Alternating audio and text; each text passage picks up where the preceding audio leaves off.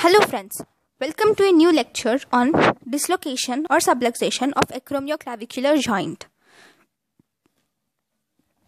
So this is the humerus, scapula, acromial process and clavicle, coracoid process. This is coracoid process, acromion process, clavicle, scapula, humerus.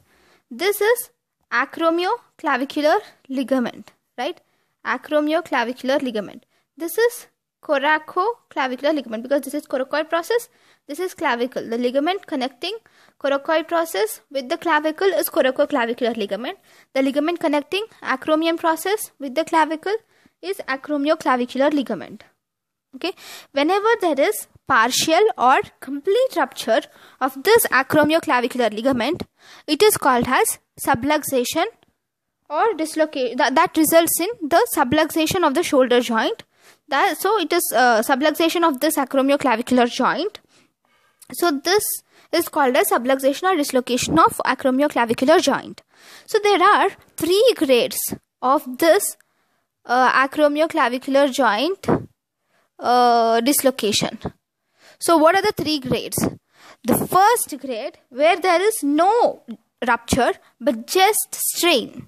Only there is a minimal strain to acromioclavicular joint. Okay. In the joint, it's mainly to the ligament. In the acromioclavicular joint, the strain is only to the ligament. That is strain to acromioclavicular ligament. There is only strain. In the second one, there is rupture of acromioclavicular ligament. This is acromion process. This is clavicle. So here there is rupture. If you see, there is rupture. It's not the ligament has been ruptured. Okay.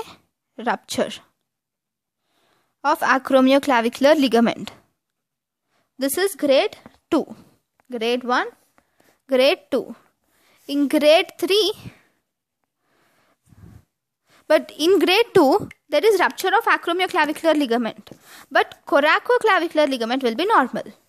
But in grade 3, there is rupture of acromioclavicular ligament and also coracoclavicular ligament. Okay. So there is rupture of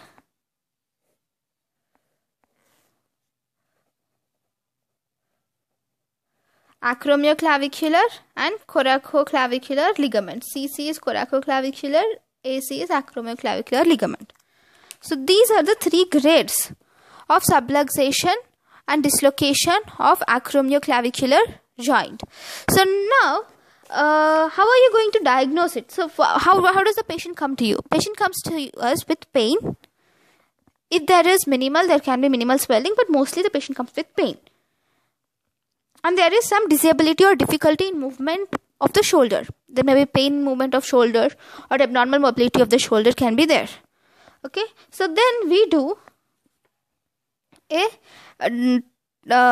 X-ray. So once we have done the X-ray, this is the X-ray which we have got. I know it may not be so clear, but I think it's visible to you, right?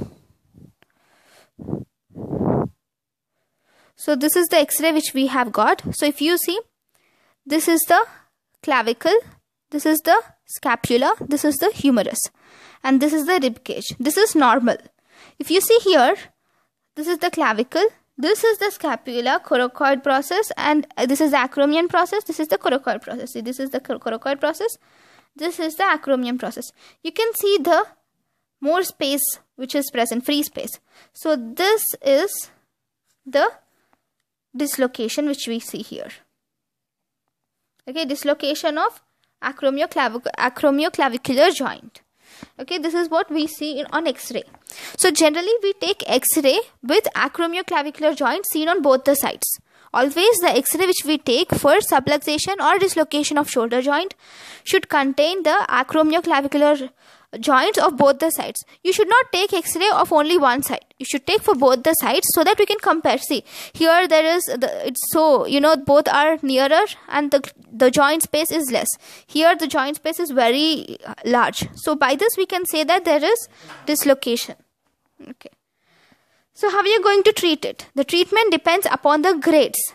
So if it is grade 1, And grade 2, it's just rupture. So if you rest, they can be repaired. They can it's just rest. If you rest for some time, they can there can be it can be resolved easily. Okay, so the major treatment for both of them is rest. And for the grade 3, because there is rupture of both acromioclavicular and coracoclavicular ligament, there is no stability for the clavicle. Right? The clavicle and the scapula, it's not attached by any means. So because of this, we have to do a surgical repair. Okay, so this is the major things which I would like to just give an outview on acromioclavicular joint subluxation and dislocation. Thank you guys for watching my lecture. Thank you for watching my lecture. Thank you. Thank you.